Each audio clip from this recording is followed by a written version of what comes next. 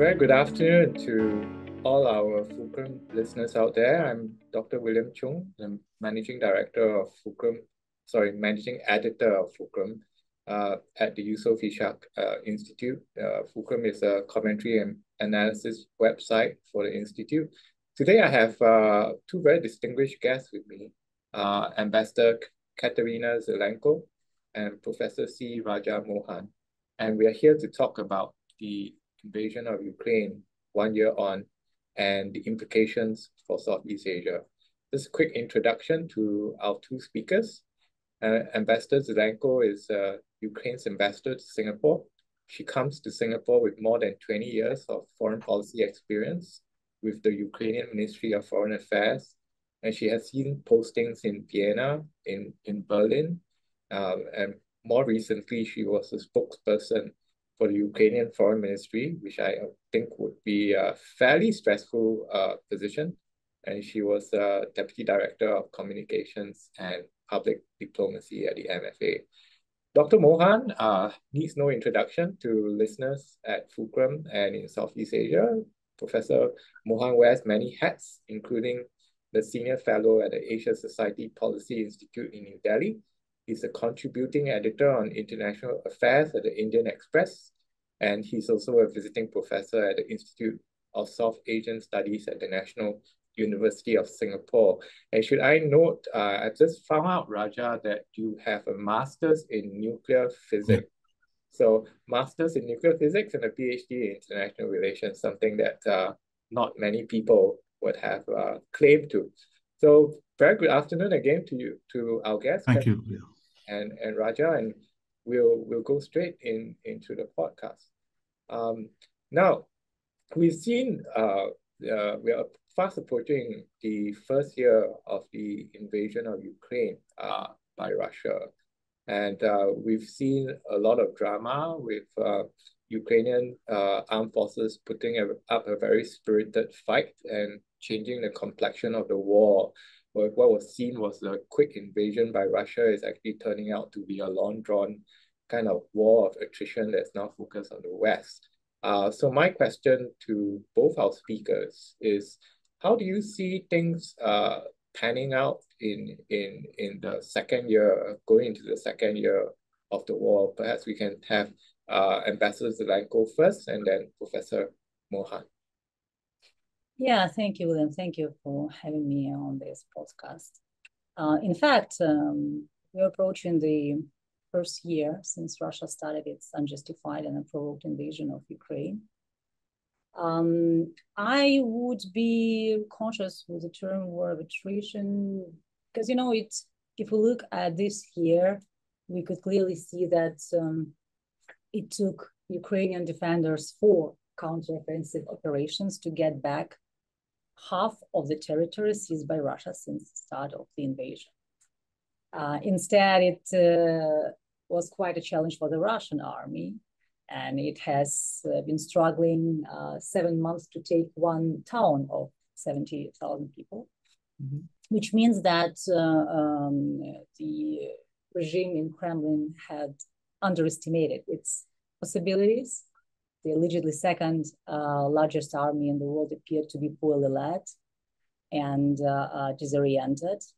And I think we could quite break their nose. Now we need to break their back. And so this is quite a challenge if we take into account that we are dealing with an authoritarian leader ready to throw as much cannon fodder as is needed to make a difference. We are dealing with a country that is not prepared to accept any failure, as it could pose even a threat to the future of Putin's regime as such. And of course, it is a country that is all-time blackmailing the world with nuclear weapons, which means that there is still a long way to go. As for Ukraine, it's important not only to withstand and to sustain its resilience, it's also important to liberate our territories. That means we need support. We enjoy excellent support from our partners. Thanks to the weapons, financial support provided to Ukraine, we still keep holding our ground. Anyway, we will need more in order to make a difference and to achieve any counteroffensive. You all know that to going into a counteroffensive operation is a much bigger challenge, as it requires a lot of resource, manpower, and equipment. So we will see, and there is actually a full complex of elements that we need to consider to speak about the second year of the war. No one except Russia is interested in a protracted war. Russia plays on time. Ukraine and its partners are not interested in the protracted conflict, as it takes human lives, it takes a lot of resource. That means that the more support Ukraine is getting in the near future, the sooner we will be able to bring peace and sustainable security situation to Europe. Thanks a lot, Ambassador. I like your phrase about breaking the nose and then breaking the back and not wanting a protracted war. Raja, would you like to jump in?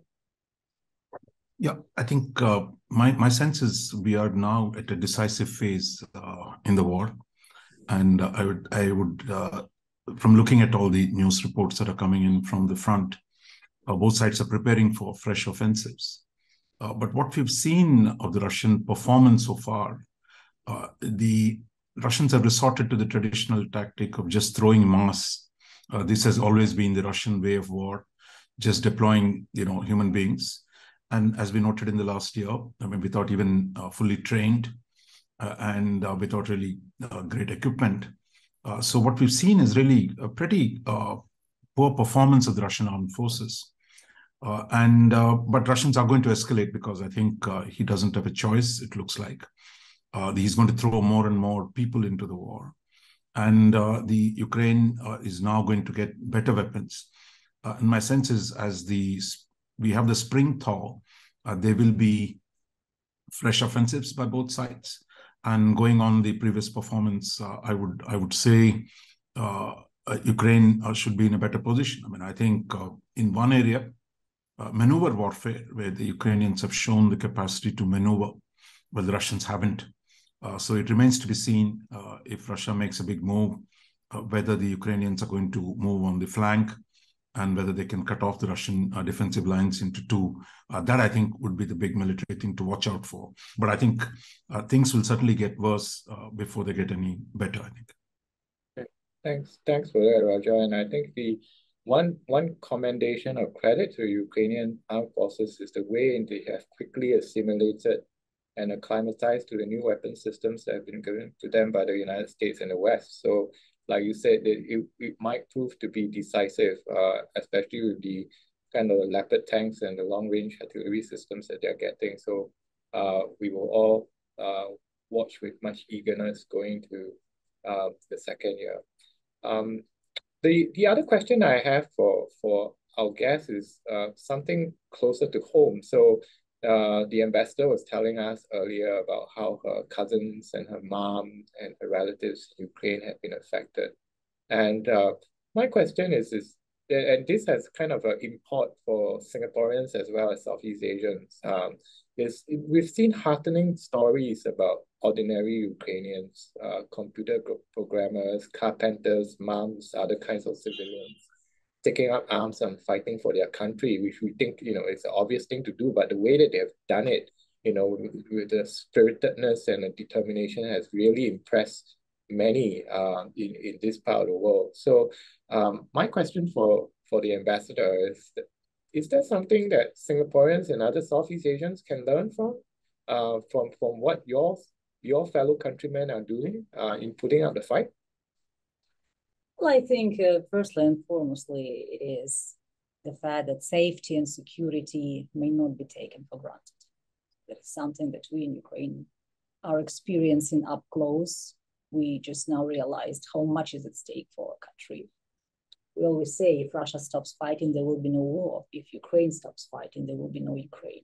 So it's all about the existence of a nation that has been attacked by a neighboring country.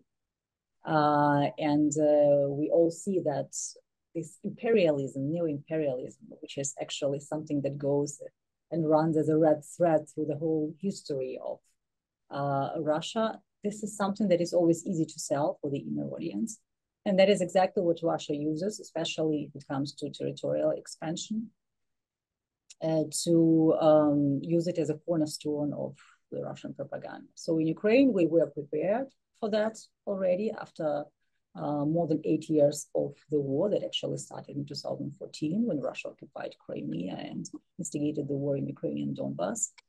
But speaking about the lessons that have to be learned by other nations, also here in Singapore, I think we need to be grateful for the strong position of Singapore that was taken in the very first days of this invasion. It was the strong statement against invasion, sanctions that were imposed that now help to join the big group of countries willing to deprive Russia of the revenues, to deprive it of the elements needed to sustain this terrible military machine. That's what is needed. Going back to the lessons learned, I think we also need to keep in mind that we live in the age of IT, of hybrid warfare. And before you read and perceive any facts, you better double check them, because this is one of the instruments Russia has been gaining muscles with over the last, I would say, 20 years. And you see what kind of resounding success Putin has with it within his own society. So for all of us across the globe, it is really important to stay vigilant and to realize that what is happening in Ukraine is not a distant war. It is something that is quite a challenge to our common humanity too. And that means that we need to join our efforts today and now in order to make a difference, to show to the world that any change of borders by force cannot be tolerated. Otherwise, we will open the Pandora box. Thanks for that. And incidentally, Ambassador, it just occurred to me that the 15th of February today is Total Defense Day in Singapore, commemorating the fall of Singapore to the Japanese Imperial Army on 1942, 71 years ago. So it's especially pertinent that you're talking about ordinary citizens putting up the fight when the safety and security of their country is compromised. Raja, any thoughts? Yeah, I mean, I would say the region, I think, has not focused on the core principles that are at stake in this war.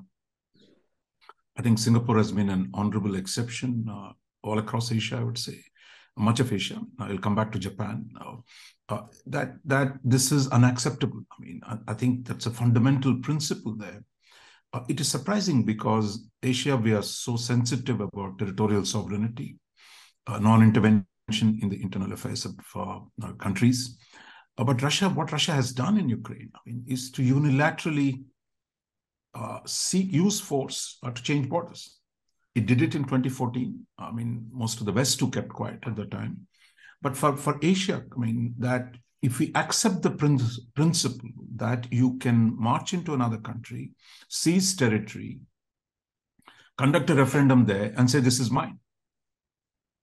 And I think the implications of this for Asia, where the massive number of territorial disputes is really huge. And I think we've not really paid attention. And I think Japanese Prime Minister Kishida has repeatedly said, if you let the unilateral use of force to change borders in Ukraine stand, something similar will happen in Asia. And I think it will encourage many countries, those who are in a position, who are more powerful than their neighbors, to use force. So I think whether it will happen or not tomorrow or day after, but I think this is a core principle of international affairs.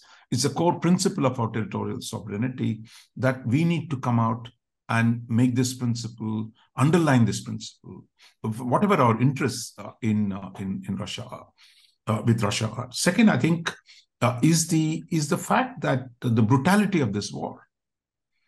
It was Russia, actually, that convened the first Hague Convention in 1899. It was Tsar Nicholas II who called for how to resolve disputes, how to conduct war. That became a part of a series of international humanitarian law. That was the first conference. But yet today, what Russia is doing, destroying civilian apartment buildings, destroying electricity power stations, water supply stations. This is even at the worst time. India and Pakistan didn't do it to each other. Many Asians, we've not done this to each other, where we have fought wars between each other. But I think this is absolutely unacceptable behavior, because I think if this becomes a model for others, this is just going to be terrible for us. I mean, I'll also say part of the problem in our regions has been we continue to see Russia as a legatee of the Soviet Union, that we have no sensibility to Russia's imperial past. So I think we've historically, as nations emerged in Asia, we framed Russia in opposition to Soviet Russia, in opposition to the Western imperial powers who were ruling Asia. So our historic memory is one of a Soviet Union standing up for colonial liberation. But Russia has a history of imperialism. And nobody has been more, nobody has suffered more than the Eastern Central European states. They know it very well. So I think we've not paid enough attention to why countries of Central Europe, why countries which border Russia on the west want to join NATO, want to get some security, because we frame it as US versus Russia, forgetting the considerations, the concerns of the Central European states. And I think we need to do that a lot more, that why countries want to join NATO, not merely saying, oh, it's all America's fault, because the countries bordering Russia are afraid of Russia, and Russia has done nothing to reduce those fears. And now its aggression is only going to make it worse.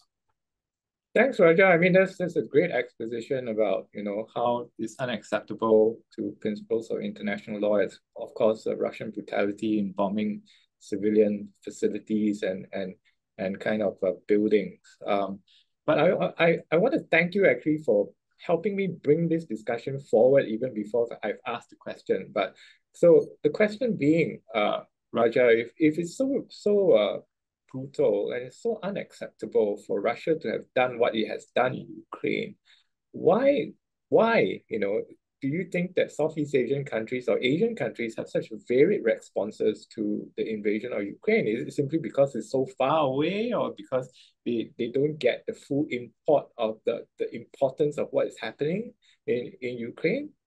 Because obviously we all know that apart from countries like Singapore and Australia and Japan, most other Asian countries, including China, including Myanmar, Vietnam, Laos, they've not expressed condemnation of the invasion.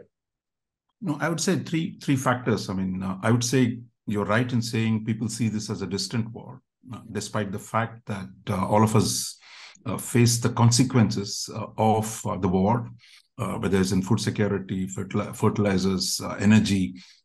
Whole of the world economy has been affected because the region in play, Russia is a major exporter of hydrocarbons. Ukraine is a major exporter of food grains. So in a way, it's a very, very critical region, but yet we see this as a war that is distant. Second, I think, is the sense that the belief in the I think many of us have unconsciously bought into the propaganda that this is all about NATO expansion, and not see the historic tensions have always existed in Central Europe. It's for a reason why the Poles don't like Russians. Swedes are afraid of Russians. And the tension between in the countries in the center of Europe, Germany on one side, Russia on the other side, the borders kept changing. So I think Central Europe has not had a lasting settlement over the last 300 years. I mean, the two world wars are part of that. And much of the Cold War was concentrated there in Europe. And we thought we had transcended that by what happened in 1991, but clearly we've not. So I think the region where the struggle is going on, it's really about how does Russia live peacefully with its neighbors in Europe? This question is an old one. And I think that question has not been answered. And I think, and we've not had enough appreciation of the Central European problems. It's easy to frame it as a US-Russian thing or a major power war, rather than seeing it as a fundamental question of European security, which has implications for everyone. How do you construct a stable structure of peace at the center of Europe? whether it's the Congress of Vienna, the Treaty of Versailles, or the post-Yalta. And now all these are about that central question. And I think we've long stopped paying attention to European history. And I think we need to do a lot more of that. A third reason I would say is Russia has had friends. India, for example, Vietnam, Laos, Indochina. Many countries buy weapons from Russia. So I think that we should not offend your friends, or you don't want to risk the consequences given the dependencies. In Indian case, India depends so much on Russian weapons. So we have a problem. And while India is now increasingly moving closer to the West and trying to reduce the dependence on Russia on the weapon side, but the near-term dependence on Russia, especially when India is caught in a war with China, is very high. So I think, I don't think, at least in the Indian case I can speak for, I don't think people are happy with this. But the fact that India has to be silent is unfortunate. But I think it reflects the conditions under which India is in.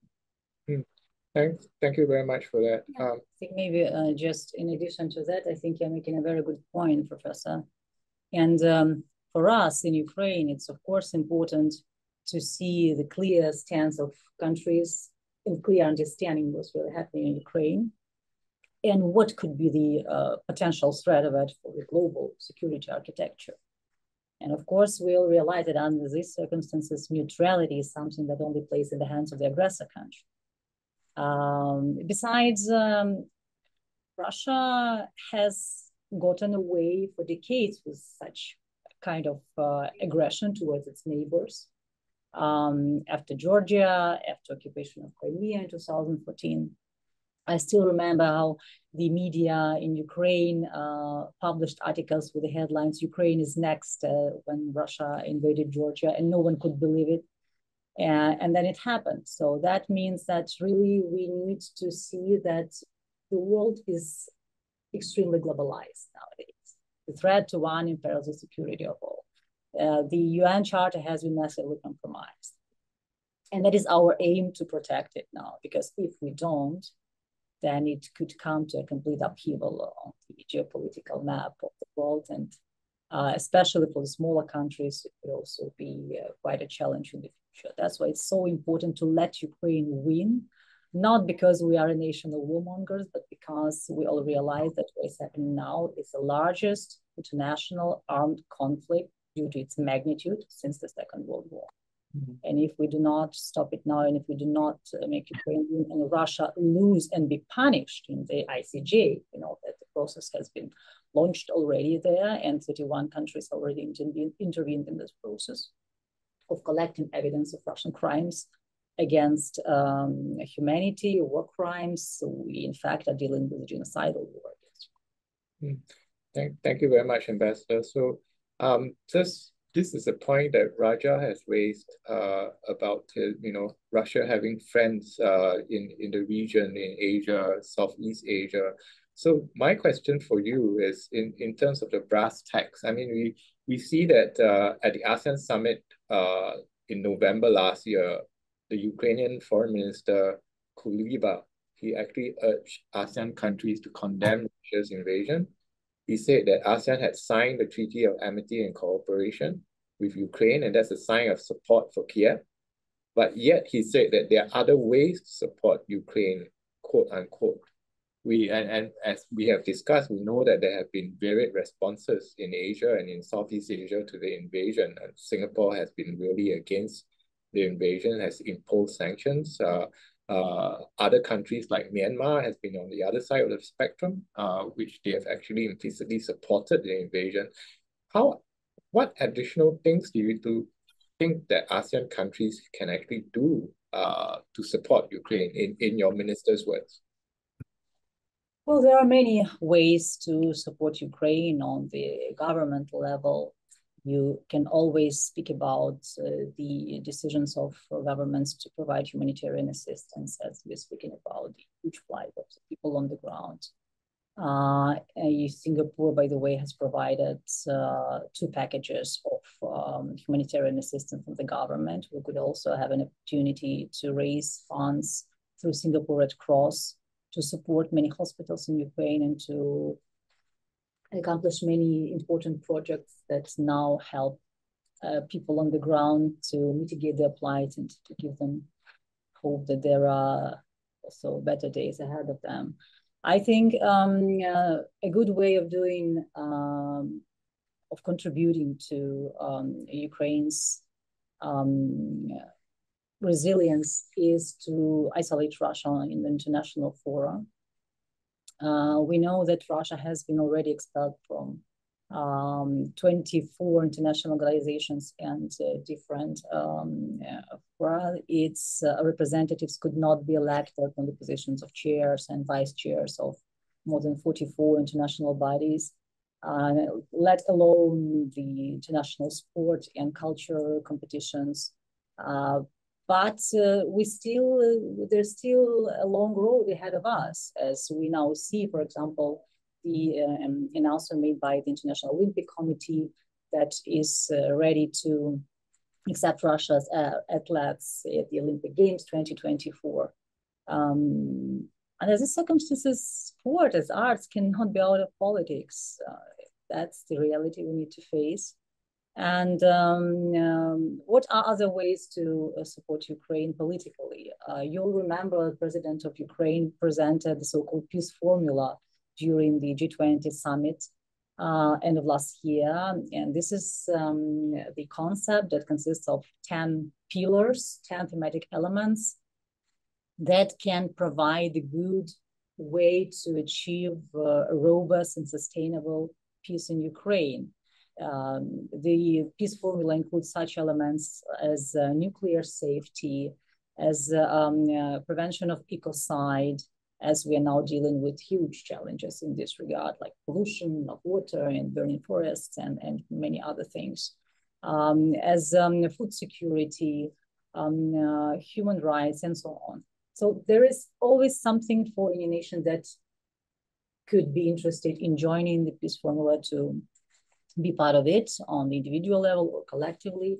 And that could be, for example, one of the options. We invite many countries and those like-minded nations to join us in making it a reality. And of course, on the personal level, it's always something that you can do for Ukraine.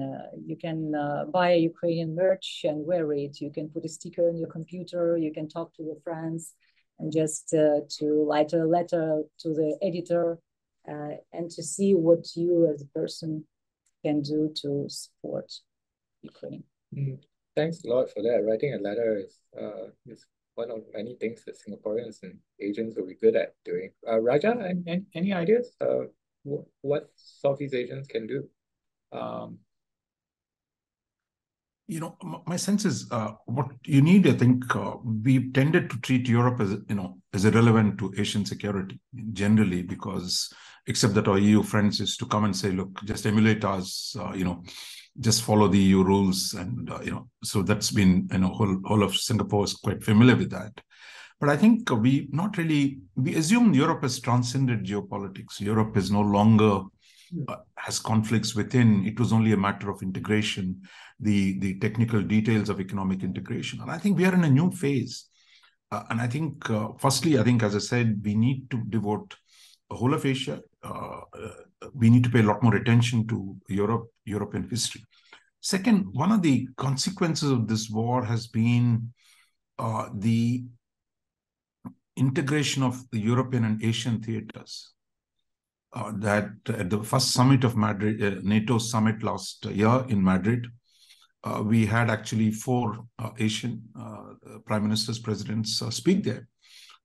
This was the first time ever Asian leaders were present at a NATO summit.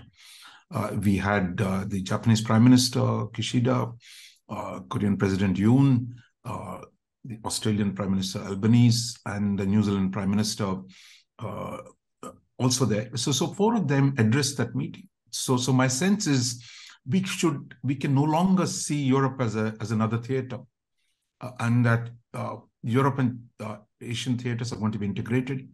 Therefore, we need to engage with, and all of the Europeans, many of the European states, including EU, France, of course, Germany, Netherlands, have all come out with strategies of Indo-Pacific. So I think there will be, despite the war in Ukraine, my sense is thanks to what the Chinese and the Russians did just before the war, of unveil an alliance before 3 weeks before the invasion, that we're going to see more integration, one between Russia and China, and the other between the rest of Europe and rest of Asia. This was something Prime Minister Shinzo Abe of late Prime Minister Abe of Japan had sought. And my sense is we're going to have a lot more dynamic interaction between Europe and the Asian theaters. So it's in our own interest to devote more attention, to be able to engage Europe and European security issues. While ASEAN has not done much, I mean, I would say strongly suggest to our viewers, look at what Korea has done. I mean, South Korea is selling arms to Poland. Nearly $16 billion of worth of arms that Korea is going to supply to, if all the deals come through. That is a broad commitment. So you have actually, we're already part of that war. You can say we're not there directly.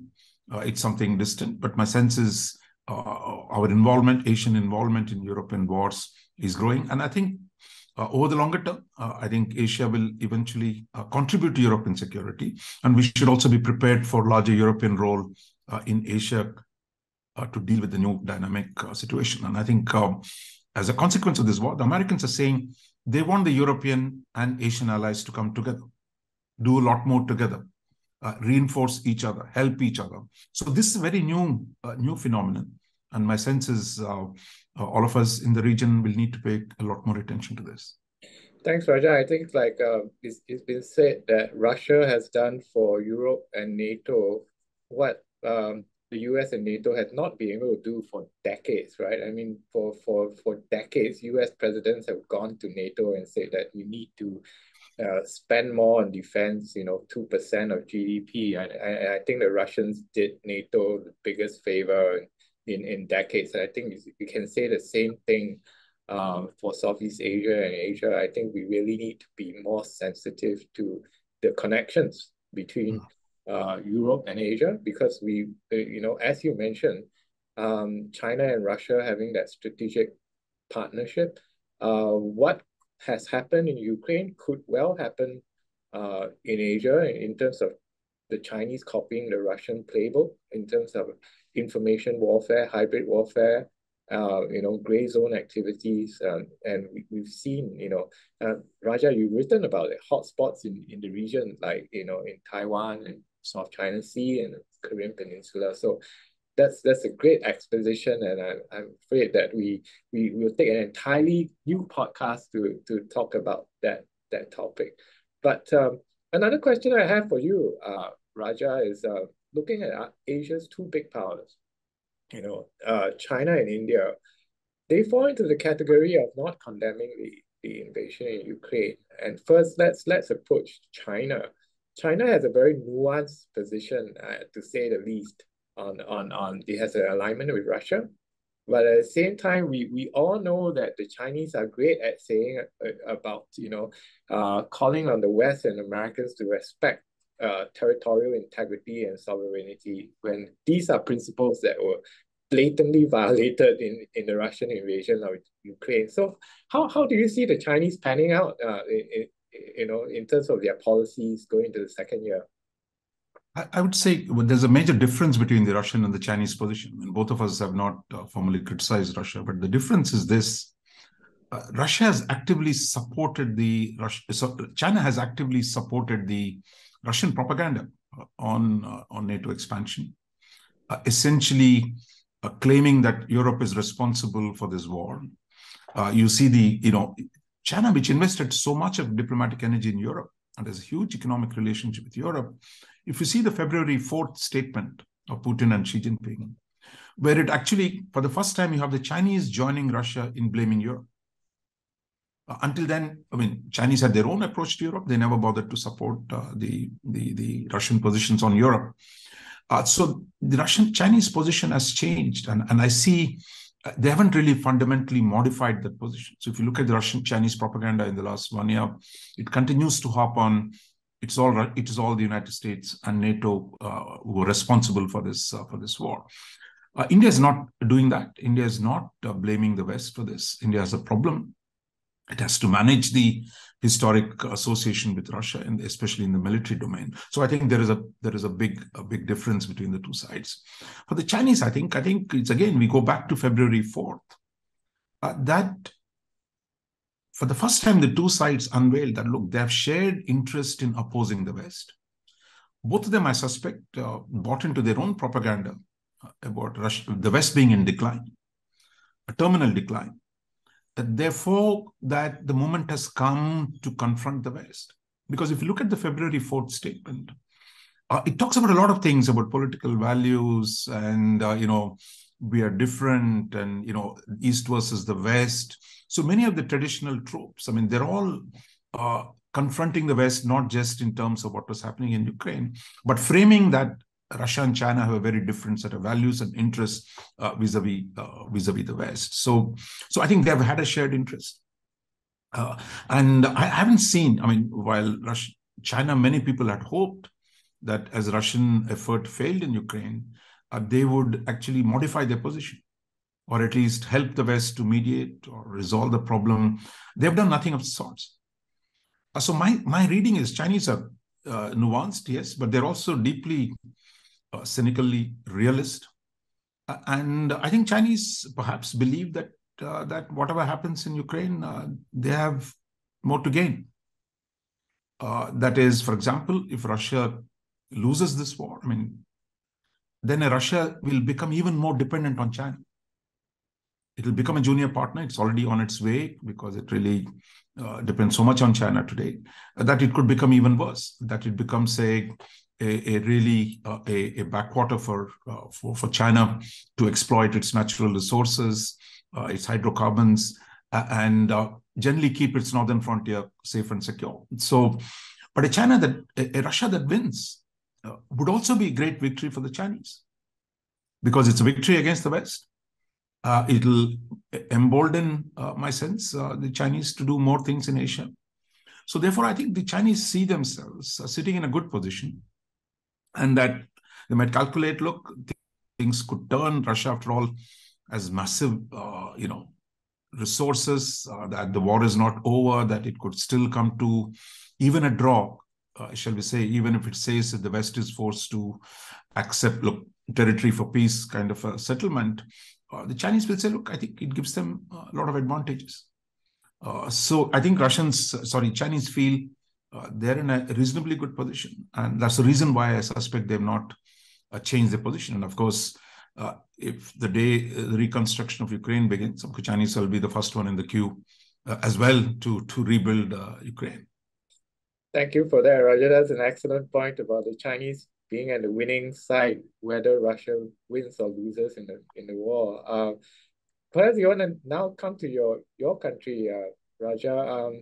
Was mentioned the ISEAS Yusof Ishak released our State of Southeast Asia Survey 2023 just last week, and India actually scored very high in the ratings among the 1,000 or so respondents in terms of trust ratings, and as well as India being a preferred strategic partner of ASEAN. How do you see that? I mean, we do know that India has expressed kind of a equivocal position on the invasion, and not really spoken out on the invasion. But on the other hand, you see these good ratings coming from Southeast Asians or India. How do you interpret that, Raja? Yeah, and I'm surprised too. In fact, maybe we can have a separate podcast on that, because you know more about how this poll was done and what it does. Because last few years have not been good for India-Southeast Asia relations. India did not sign the RCEP agreement. There was a lot of disappointment, I would say, in across the region, and then India has also been somewhat, India's position with the Quad and the Indo-Pacific seemed opposed to the ASEAN positions on ASEAN centrality, etc. And then countries like Singapore have had their own grievances where the Amaravati or a whole range of areas where India had let down some of its partners. So why has the perception changed? I mean, I can only guess two things. I mean, I think it has nothing to do with Ukraine, I believe. I think people have seen the Quad rise in the last 2 years. that how quickly Biden doubled down on the Quad, how quickly they elevated this process to a summit level, and how quickly that it's gained momentum.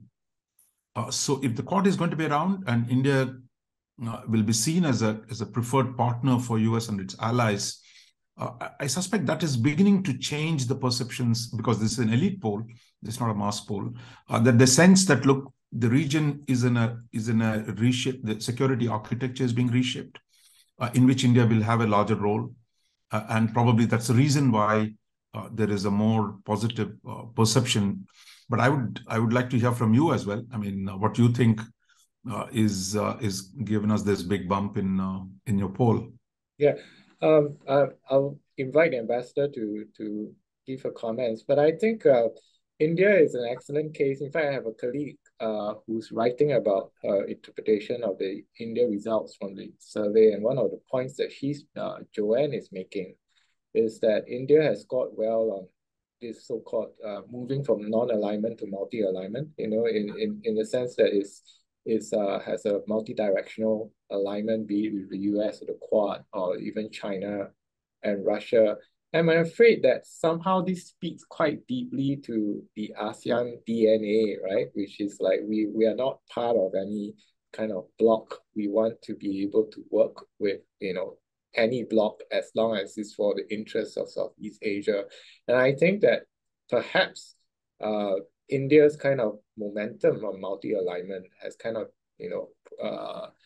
seen some fans in Southeast Asia, especially in the past year. Whether that has come from Ukraine or not, I'm not sure. But definitely the findings do not lie. And I think there's certainly grounds for further examination on it. I would just add, maybe, because I think last 2 years you've seen India pick up its economic momentum again. I mean, I think the previous few years were not great for India. India's renewed economic growth, I think probably, and also the kind of things we've seen, Singapore Airlines investing in Air India. Yeah. So I think you're beginning to see the greater possibilities in a growing Indian economy. So my sense is probably that too played a role. And India is also part of the Indo-Pacific Economic Framework that's being led by the United States. So, it's kind of showing that beyond RCEP, and India has other cards to play as well. Ambassador, do you have any points to add about India in the grander scheme of things in the region? I totally agree. We should look at the position of China and the position of India through the lens of pragmatism. Naturally, these are two different pairs of shoes. If you speak about China, by the way, for China, the matters of territorial integrity and sovereignty are sacred. It was China that in 2014 supported the UNGA resolution, territorial integrity of Ukraine. When Russia occupied Crimea, China supported Ukraine. China is also the biggest trade partner for my country. In 2021, our trade turnover was around more than 19 billion US dollars. Definitely, China has a bigger turnover with Russia and can get cheap energy from the Russian Federation. However, the European Union as a trade partner is much more important for China than Russia. Russia is, in fact, a small economy. It's a country of 140 million people, the largest by territory country in the world, but its economy is smaller than that of the Netherlands and that of South Korea. So that means that it's not a big deal and not really a big player if it comes to such prospects of cooperation. And hence, I do not think for China it's quite a thrilling fact, the fueling conflict in the very heart of it. For India, we will see, and now it is an opportunity for India to live up to its leadership role within the G20. And I hope that we will see also India's contribution to finding the ways how to secure a robust and stable peace in central part of Europe, in Ukraine. Thank you very much. This has been a great discussion. I wish we had more time, Raja and Kateryna, but we've been through so many topics about ordinary citizens bearing arms, to ASEAN, to Ukraine, India, China. I wish we had a lot more time, but I before we end, I just want to give 30 seconds to Raja and Kateryna as to how they see the second year of the invasion going, and for posterity. And then when we check back again, a year later, we'll see how prescient you were. So perhaps Kateryna will go forth and and give your assessment of what we can see in 30 seconds. What you see in your country in a year coming forward. Thank you. I truly believe that the second year will be the last one and victorious one for Ukraine and for the whole community of like-minded nations, the free world. It will not be the easiest year for us, definitely. We understand and we have got real, but we need to keep fighting for independence and our sovereignty. I would just maybe mention one thing about the proper wording, which is very important for us Ukrainians, that it's really important to say not just Ukraine war, Ukraine crisis, or war in Ukraine, but war against Ukraine, because it is kind of black and white when one country attacked another one in a brutal way, killing thousands of people, destroying thousands of infrastructure facilities. 500 children have already died in artillery shellings and bombings. So we need to get all the necessary support, and Ukraine will prevail. The world will prevail. Thanks for that. That's a great qualification to make ambassador. Raja, 30 seconds. Yeah, I think war has always been a major trigger for structural change in the international system, because all great wars have produced structural changes in the international system. And my sense is this war in Ukraine is also going to produce big changes. I think Asia has to wake up to rethinking its assumptions about the nature of great power relations, about the nature of globalization, and the role of the various regions here. I mean, because we got too comfortable with our premises about the permanence of globalization and the peace between major powers. I think we need to go back to the drawing board to rethink our assumptions, because the consequence of this war are going to be profound and deeply structural. Thanks for that, Raja. That's the best way, putting in 30 seconds of getting Southeast Asians and Asians to wake up to the new geopolitical landscape that they are now part of. So thanks for that. Thanks. Now I want to thank again Ambassador Zelenko and Professor Mohan for speaking on Fulcrum. Really enjoyed your comments, and I hope to see you again. Thank you for having us in here. Thank you very much. Have a good afternoon.